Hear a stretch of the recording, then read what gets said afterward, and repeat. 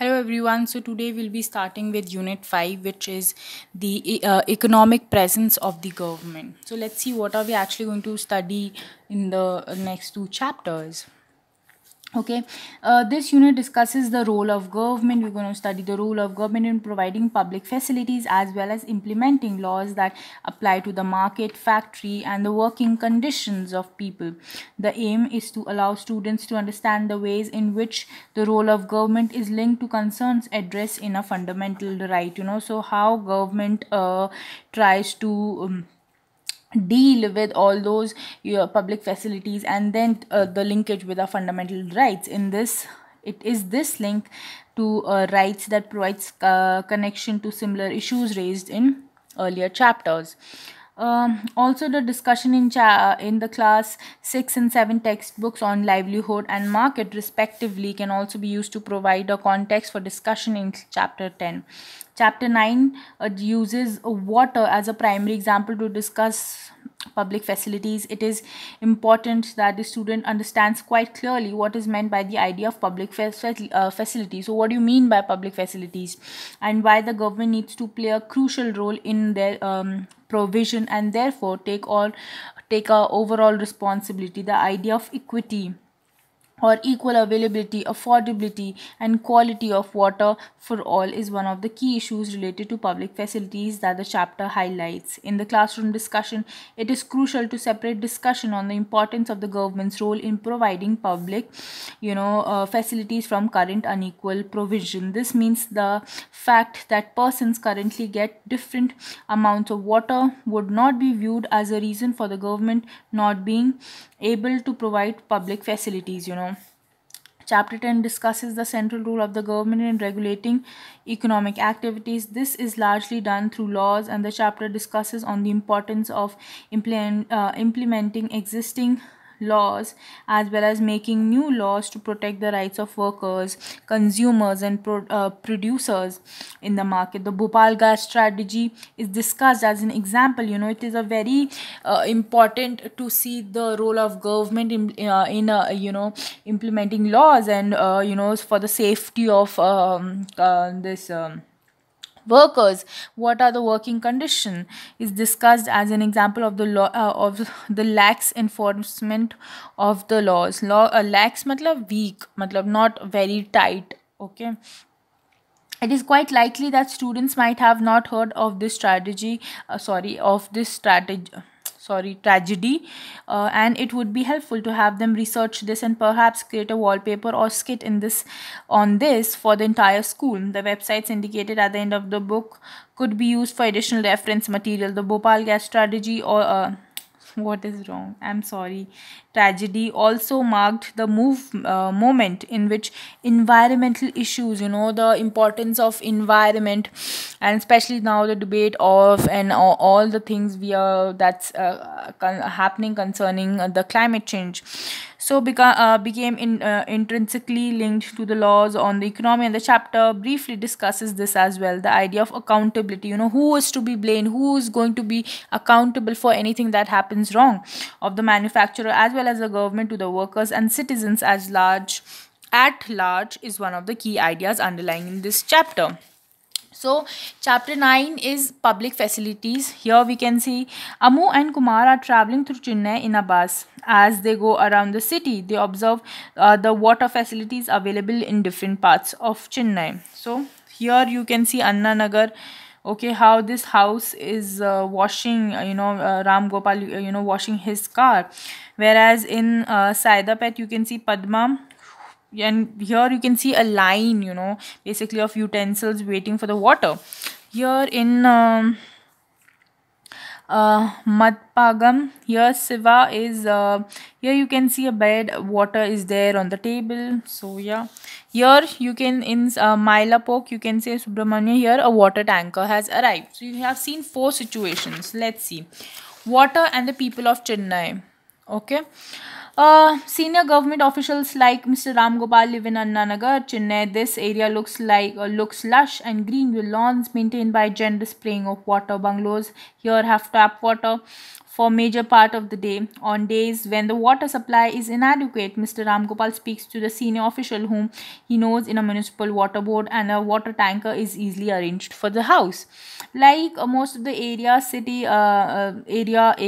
of the city, Subramanian's apartment in Mylapore suffers from water shortages. This area gets municipal water once in 2 days. A private borewell meets some of the residents' water needs. Borewell water is, however, brackish to the residents use it in their toilets and for washing. For other uses, water is purchased from tanker. Subramaniam spends rupees 500 to 600 per month, on buying water from the tankers. For drinking water, residents have installed water purification systems in their homes.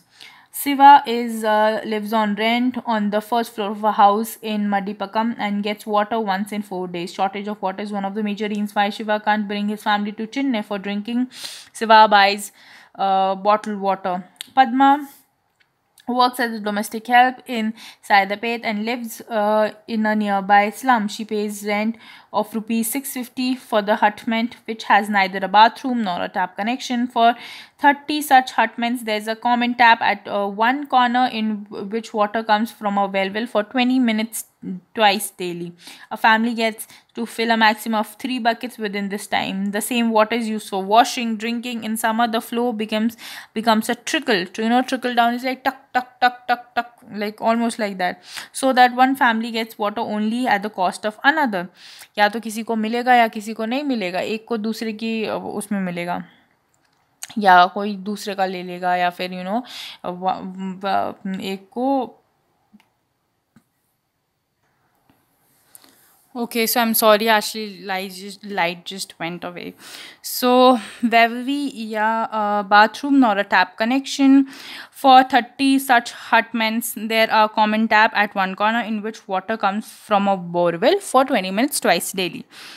A family gets to fill maximum, of 3 buckets within this time. The same water is used for washing and drinking. In summer, the flow becomes trickle. We've discussed that. So that one family gets water only at the cost of another. या तो किसी को मिलेगा या फिर दूसरे को नहीं मिलेगा. ऐसे ऐसे करके होता है. People have to wait long hours for water tankers. So you can see now here are 5 things we can see. You have seen the 4 situations illustrated above. Based on these, what impression do you get of the water situation in Chennai? Firstly, there is not enough water supply to meet the demands of the people, and yes, we can see how there is so much water available for some people, whereas some people get only 3 buckets water, and that too, they pay so much for that. And whereas, compare, we have 1, 2, 3, 4. These are 4 stories, okay? 4 situations which are telling the condition of water in Chennai. So you can compare and then again make one answer and write. Pick out the various sources of water for households from the descriptions alongside. So one is, of course, we have tap water, then we have the tanker there, then we have this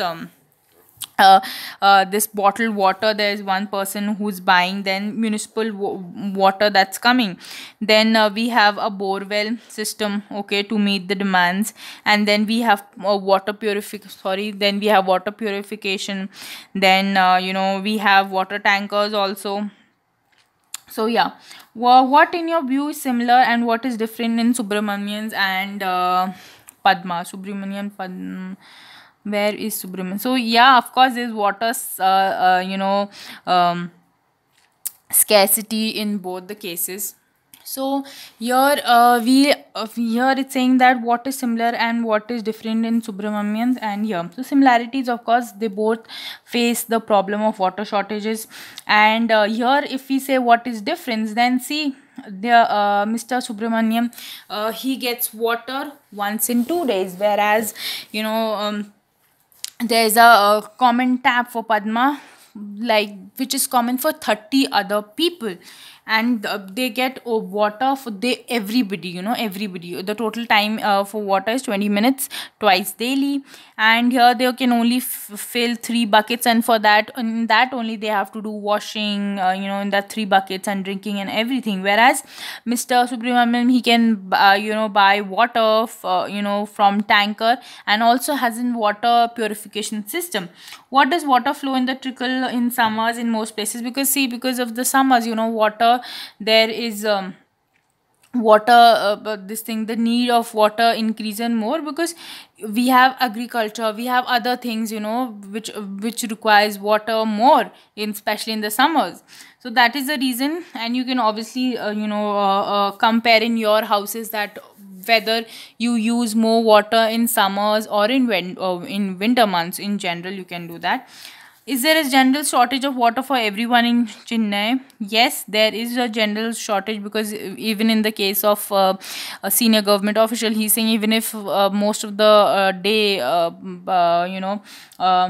time of the day, the water is the tap water works. But sometimes, if there is a situation like that, then he calls for a water tanker. Can you think of 2 reasons why different people get varying amount of water? Of course, it is the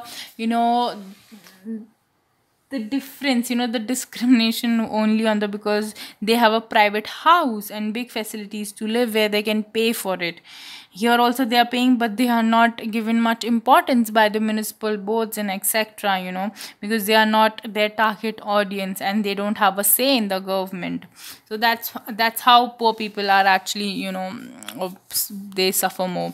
Water as part of fundamental right to life. So let's see, what is essential for life and for good health. Now, not only it is necessary for us to be able to meet our daily needs, but safe drinking water can prevent many water related diseases. India is one of the largest number of cases of diseases such as diarrhea, dysentery, cholera. Over 1,600 Indians, most of them children below the age of 5, reportedly die every day because of water-related disease. These deaths can be prevented, they can be prevented if people have access to safe drinking water. So, here we're talking about the importance, why it is necessary, because, most of the diseases are water-related, whether you talk about diarrhea, or you talk about dysentery, or you talk about cholera. So, if you have a safe drinking water access, these all can be prevented, and so the lives can be saved. So the Constitution of India recognizes the right to water as being part of the right to life under Article 21. This means that it is a right of every person, whether rich or poor, to have different amounts of water to fulfill his or her daily needs at a price that he or she can afford. In other words, there should be a universal access to water. Everybody, regardless where that person is rich or poor, they should have access to pure drinking water. There have been several cases in which both the High Courts and the Supreme Courts have held that the right to safe drinking water is fundamental right. More recently, in 2007, the Andhra Pradesh High Court restated this while hearing a case based on a letter written by a villager in Mahabubnagar district on the contamination of drinking water. The village complaints was that a textile company was discharging poisonous chemicals into the stream near his village, contaminating groundwater, which was a source of irrigation and drinking water. The judges directed the Mahabubnagar district collector to supply 25 liters of water to each person's, 25 liters of water of each person, water to each person's in the village. So this was the the judgment by the court. So here you can see I think this is a Delhi Jal Board wala, because it's saying Delhi DL. Right to water entitles everyone to sufficient, let us see what are the characteristics here they are talking. It should be sufficient. Everybody should have the amount of what they need. It should be safe. It should be acceptable, and it should be physically accessible. It means that the person who needs water doesn't have to walk 20 kilometers like in the previous. It is even today that in India women, they, you might have seen pictures of women carrying pot in their earth pot in their on their head, and walking at least 10 to 20 kilometers to get that, to fetch that water. So they're talking it should be physically be accessible and affordable water for personal and domestic use, not only for doing the household chores, like washing or planting or gardening, but it should also be available for personal, like drinking water. It is by United Nations 2002. Public facilities, now let's come here. Like water, there are other essential facilities that need to be provided for everyone. It has to be provided for everyone. Last year you read about two other such facilities. We've already have discovered about healthcare and sanitation. Similarly, there are things like electricity, public transport, schools, colleges that are also necessary. These are known as public facilities. Public facilities matlab they has to be provided to everyone. The Indian Constitution guarantees the right to education for all children below the ages of 6 to 14 years. Equity in the schooling facilities available to all children is an important aspect of this right. However, activists and scholars working on education have documented the fact that schooling in India continues to be highly unequal, even if it's a right to education by the Constitution.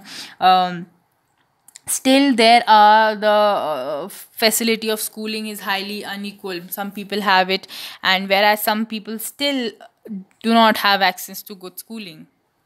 So we are here, let's see what says it here.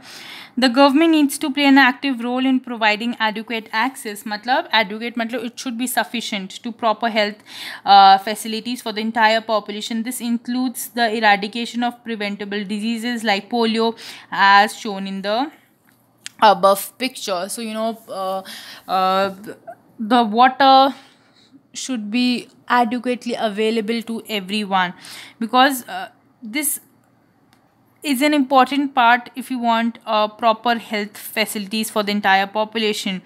And this is even the one of the reasons, we've already discussed that water related diseases, whether we talk about cholera or we talk about dysentery or diarrhea, these are what water related. And how you can link how important it is to have pure clean drinking water. The important characteristics of a public facility is that once it is provided, its benefits can be shared by many people.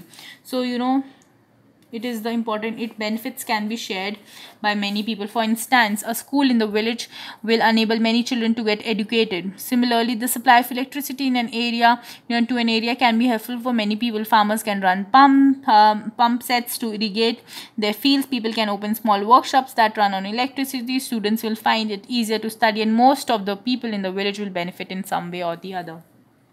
So how is government coming into picture? Let's see that. Given that public facilities are so important, someone must carry the responsibility of providing these to people.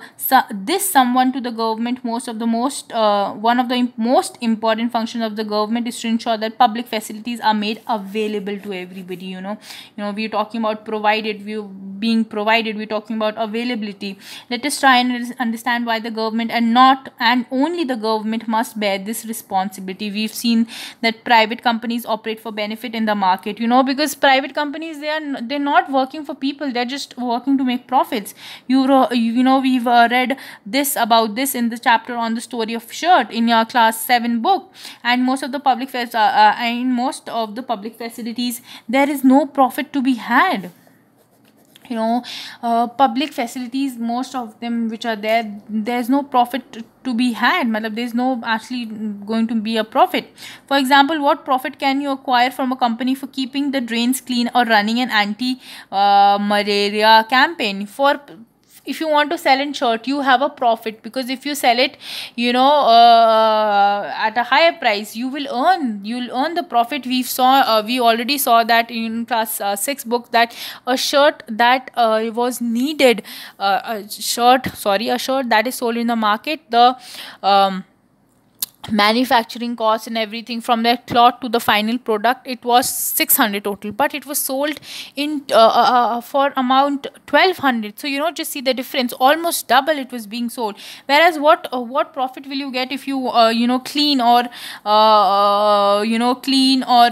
clean the drains, or run an anti-malaria campaign? Nothing. It is just only for the public good and benefit.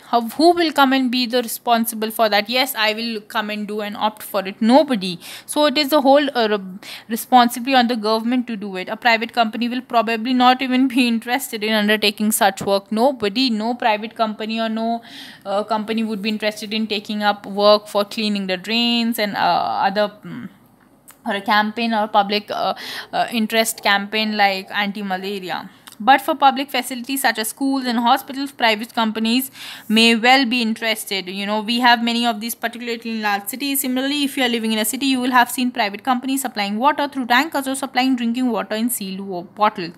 In such case, private companies provide public facility, but at a price that only some people can afford. And even if there are private companies, who are providing public facilities like schools and this thing. Hospitals, then they are providing it at a cost which is only affordable by certain groups in the society. Whether you talk about sealed water, how many times do you drink sealed water? If it's mostly by traveling, and who are the people who travel, who can afford traveling? So that's only selective, right? In such cases, private companies provide public facilities, but a price that only some people can afford. Hence, this facility is not available to all at an affordable rate. If we go by the rule that people will get as much as they can pay for, then many people who cannot afford to pay for such facilities will be deprived of the opportunity to live a decent life. Do you think that if do you think it's very important, do you think that if somebody cannot afford something, they should not have an opportunity to live a decent life? No, every citizen of our country is equal. We are living in a democratic country, and they have equal access to all the public facilities, whether you talk about schools, you talk about hospitals, or you talk about public transport or electricity. We all are part of a democratic country, India, and we all have equal right in it. Clearly, this is not a desirable option. Public facilities relate to people's basic needs, and these are people's basic needs. You cannot go without drinking water. You'll die of thirst. Any modern society requires that these facilities provided so that people's basic needs, we are talking here about people's basic needs, the most essential need, are met. The right to life that the Constitution guarantees is for all people living in this country. The responsibility to provide public facilities therefore must be of that government. The responsibility. Now we're talking about a responsibility, and here something that is really important is a right to life, which is Article 21. So where does the government get money for public facilities? Now we are saying that public facilities are to be provided to everyone, they should be available to everyone, but where do they actually, if they are not, private companies won't come up because it's not profit. So where do the government get money to provide all these facilities? See, every year you must have heard that a government budget being presented in the parliament. This means this is an account of the expense of the government has made on its programs in the past years, and how much it plans to spend in the coming year. So it's a budget. It's basically an expenses of the the pura, you say, just you make a list now, what you need, what you don't need, or how much did you spend last week, and etc. So that's like a list of the expenses, how much you spent over the past year, and how much do you tend to spend in the coming year. So that's like this. In the budget, the government also announces the various ways in which it plans to meet this expenses. They'll say, I want to spend 100 rupees on buying a new cloth, okay, for example, but now you will think that where will I get those 100 rupees from? Who is going to give me? Now you have to even think that now you're not working, you don't you are kids, like you don't not work in any company. So now you have to think that where will you get that 100 rupees from, right? The main source of revenue for the government is the taxes. For government, it is the taxes. For you all students, it is your parents. Your parents are your source. So the source of revenue for the government is a tax, collected from the people, and the government is empowered to collect these tax and use them for such programs. For instance, to supply water, the government has to incur cost in pumping water, carrying it over long distance, laying down pipes for distribution, treating the water for impurities, and finally collecting and treating wastewater.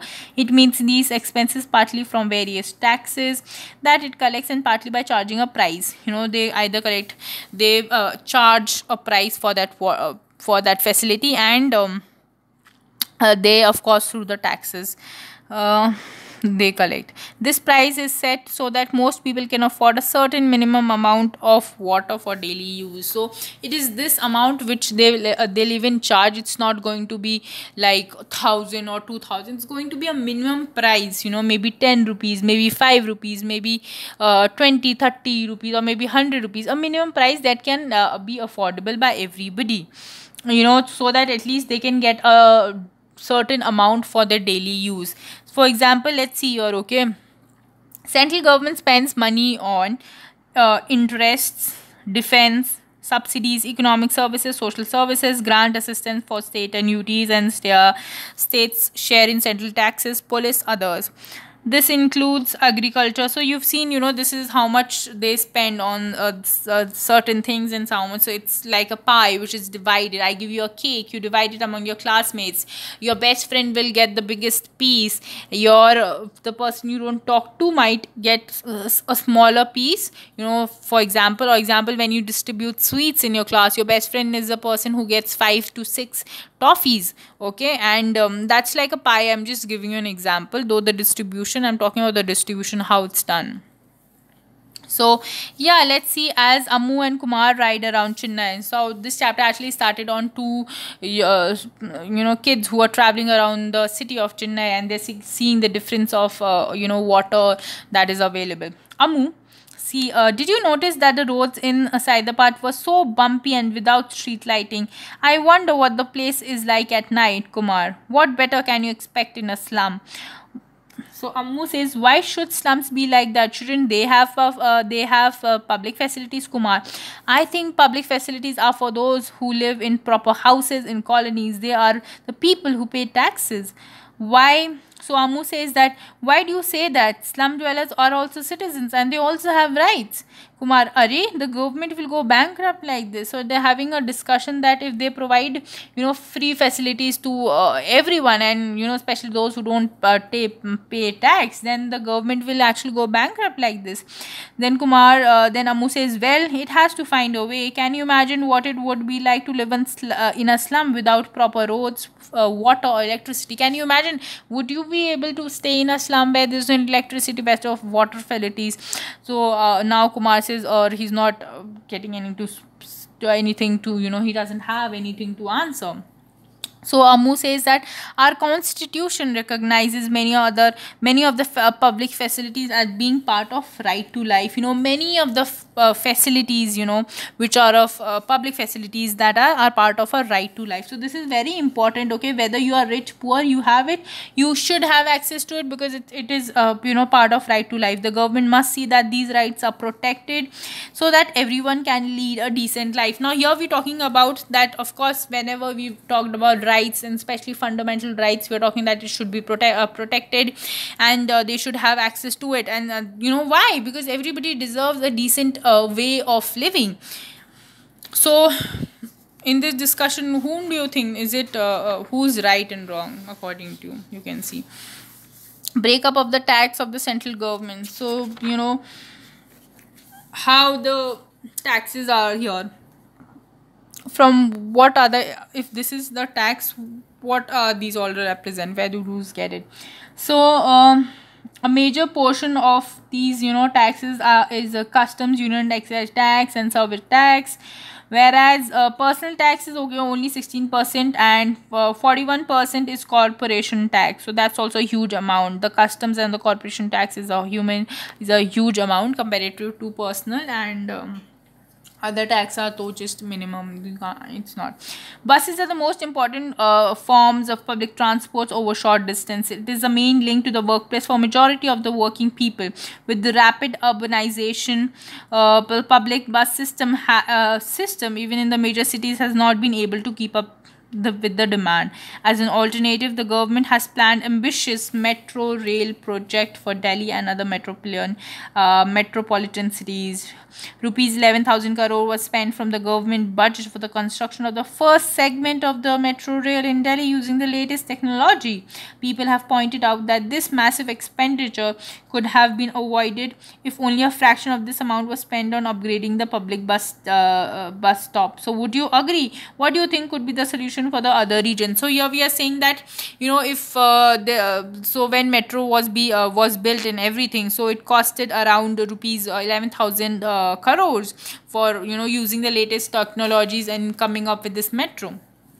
So there was this other thing that was debatable, that if they would have made other some other if they would have made just renovated or repaired the bus services, it wouldn't have costed much. And do you also believe that buses are more efficient than the metro? Do you think that? What is your opinion? Every transport has a different role to play, whether, see, buses good everything, but metro connectivity is also different. You cannot compare. And but there's also a saying that yes, there's also always a debate that what about they could have just improved on the bus services and better buses could have been more purchased, and the last mile connectivity can only be done by the bus, and other things small, even because even the bus cannot provide the last mile connectivity, they cannot just drop you at home, and so can the metro also not drop you home. But yeah, so that's it. What are public facilities? Why should the government be responsible? We've already discussed. We are talking about profit and non-profit, versus non-profit. Okay, we are talking about so that's what we're talking about. We're talking about rights. We're talking about that it has to be provided to everyone. We're talking about whether the profit and non-profit aspect, and we're talking about whether it's accessible or not. The government can get private companies to deliver some of the public facilities. For instance, contracts on building roads given to private contractors. Distribution of electricity is done by true private companies. However, the government must keep a close watch on these and ensure that they fulfill their commitment to reach out these facilities to all at an affordable price. Why do you think that the government must assume the overall responsibility for public facilities, even if when it gets private companies to do part of that job? Because it is their responsibility. We've chosen them to lead the country and to make policies and implement. And also, when we've already talked about that, the aim of private company is to gain profits, whereas for the government it is their duty, it is their responsibility. Look at the water bill and find out the minimum rate for your municipal. You can see, and does it rate increases as you use water. Find out the various kinds of taxes people pay in the government by talking about by talking to a salaried person, and a person running his own or factory business or shopkeeper, and then you can discuss with check out your bills that come, whether it's the electricity bill or the water, and then you can compare with what comes in your friend's house.